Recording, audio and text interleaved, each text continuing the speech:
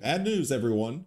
The parasitic screwworm is at risk of re-entering the United States. This came out just today, but the news is actually from November, but things are still very concerning.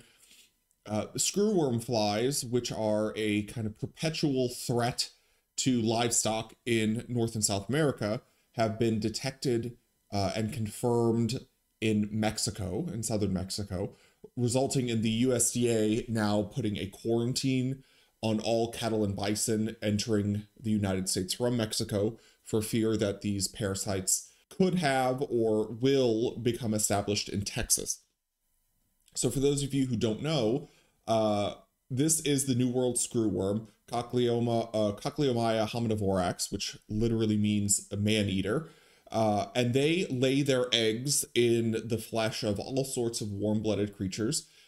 Historically, they've been a large issue for the cattle industry, but any sort of livestock industry or large birds, wild deer, and then also people are at risk of these. People and also all of your pets, all of your outdoor pets.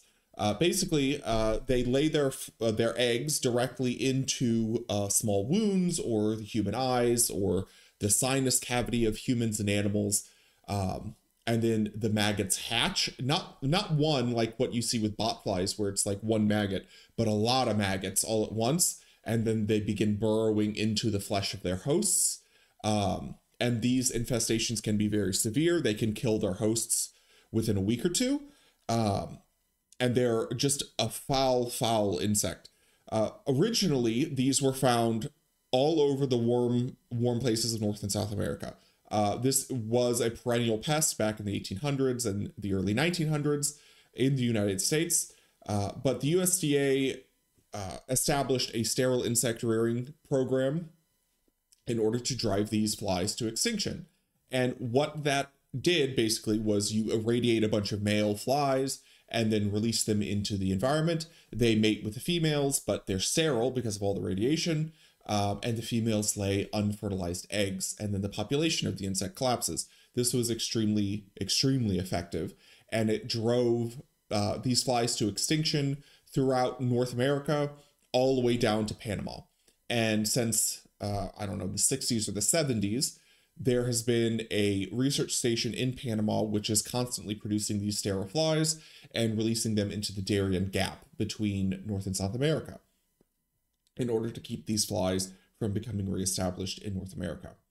Well, that containment has apparently been failing over the last several years, and these flies have been making their way northward again, either from South America, or there's a few remaining infestations in the Caribbean, like in Haiti. In 2016, there was an infestation that developed in the Florida Keys that was eventually eliminated by 2017, but it had killed or infested and killed a bunch of deer in the area. And I believe a few pets had to be put down.